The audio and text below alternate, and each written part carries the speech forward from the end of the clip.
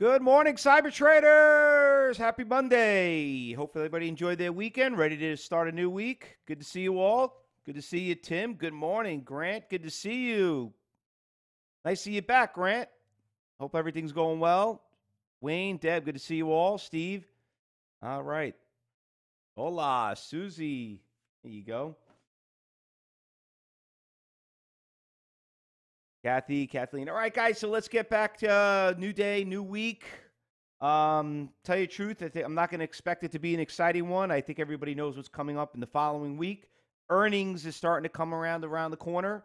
So, I mean, listen, I've been shopping around this morning. It's kind of quiet. So, but there were a couple of things. I mean, listen, we only need one. You know, that's all we really need to make a day's pay. We did pretty well so far this morning. And if you were here early and you got the new NUGT, we'll check that out. But remember, it is Monday. We know how to trade on Mondays, and we got a lot of new people that are starting today. So let's all welcome all our new members that are starting on a Monday. You'll see how it works over the week. You know, very important you hear every day to see the difference of days, how some days are better than others. But most importantly, make sure you talk to your education advisor, watch those videos, know the lingo, and please keep in mind this is a trading room, not a teaching room. If you want to know how we do it, just watch the traders. Extra education advisor, and I'll tell you exactly if this is for you or not. Because always remember, I always say this. I know everybody wants to trade, doesn't mean you should. And the only way you're going to know it is to see if other people could do it. Now, let's see what's happening this morning and see what happened on Friday. A couple of stocks. I just want to start off with AMD. AMD was a really nice pop. It was a fun stock to trade the last couple of days, but then on Friday it was actually a great short. Market went from 29.70 all the way down to 29. You know, you could see it literally in 30 minutes. Nice little day's pay right there. And then the Snapchat, check this out, man. This thing's been a fun stock since the beginning of the year. It's been an actual great stock as a swing trade. The last couple of days have been great. But you know, just keep in mind, remember when we trade these stocks, if you look how the trends on the following day will let you know how to trade it during the day, because a lot of them just die, you know? And, you know, Snapchat, you could see, you know, from 12 o'clock all the way to about 4 o'clock, it really didn't do anything. It like was watching almost like, you know, grass grow. So, you know, but you got to get the morning out movement. But she moved pretty nicely this morning. She gapped up. Not a great little movement other than if you got in around 8 o'clock this morning at around 12:20. You know, she's up around 12:40, but she's really strong. One thing I really is going to really interest me is I want to see if she breaks through that resistance levels of 14. So that really is my that's where I want to see what's going on. Remember, Snapchat is not an old company, just went public not too long ago, but hasn't been really doing well. So I guess maybe they're turning a corner. Who knows? We'll check it out. But we'll keep an eye on that Snapchat. Now, that obviously is going to be on our watch list.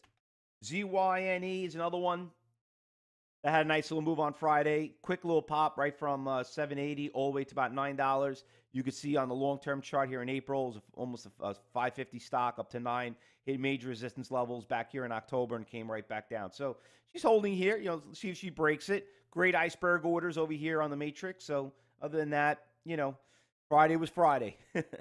Anyway, let's get right into it because that is and then one more last one that was a nice move in the afternoon was the CVM. Almost forgot about that one. That one was actually a pretty fun stock. I'm going to throw that back on the watch list. I want to keep an eye on that one. Great volume, 84,000 shares already traded. Had a great push going into the close. Nice little cheap little stock. Had a couple of shakes there, and you can see it's got some nice orders out there on the level 3. So we'll keep a close eye on that. All right, so what do we got going on this morning? Well, we got the NBEV. That obviously made a nice little early. She just completely backed off. I don't know what happened with that, but, you know, it's an early bird. Listen, take the money and run. I always say that. And but 2.7 million shares are traded. Look at all those orders out there in the matrix. I mean, they're all over the place.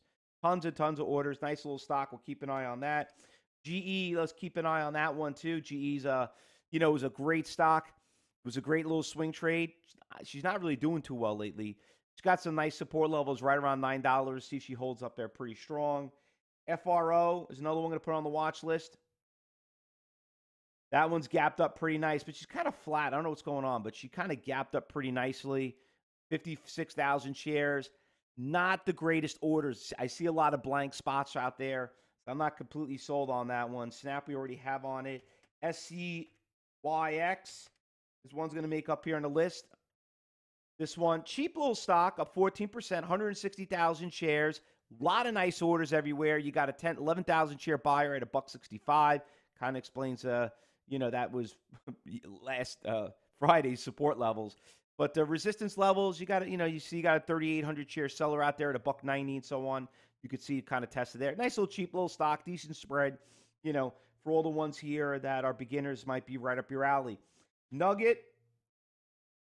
I'm gonna put this one on my buddy Grant out there. Grant is our great gold trader. Grant must have something to do about this.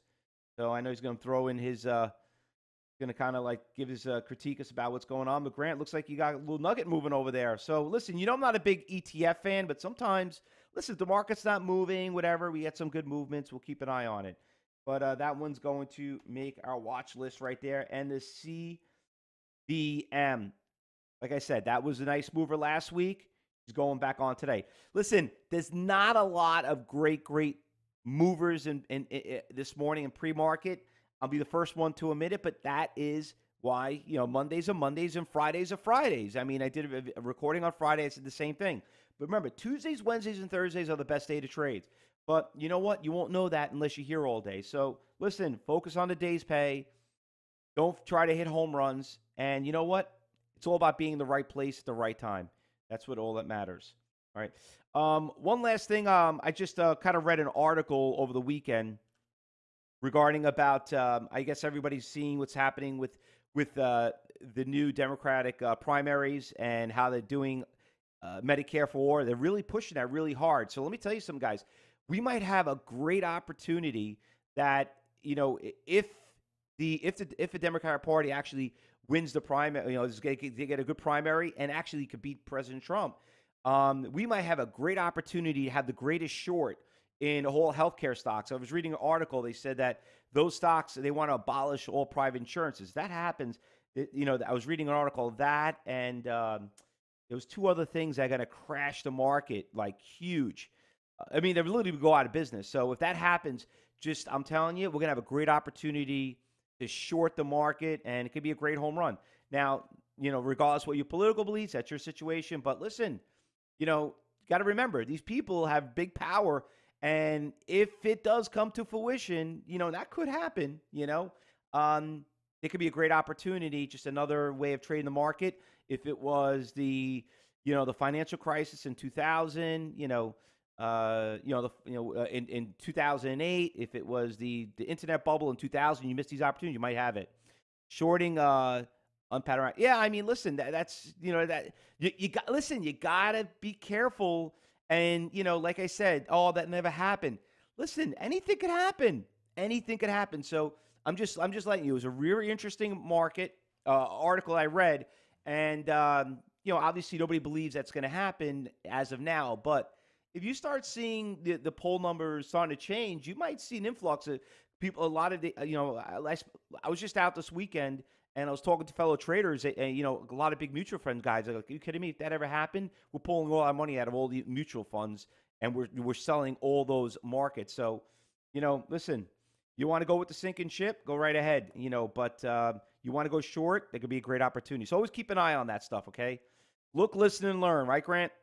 All right, guys. Listen, good luck today. Happy trading. I'll put these stocks on the watch list. If anything else new comes out, we'll go out and share it.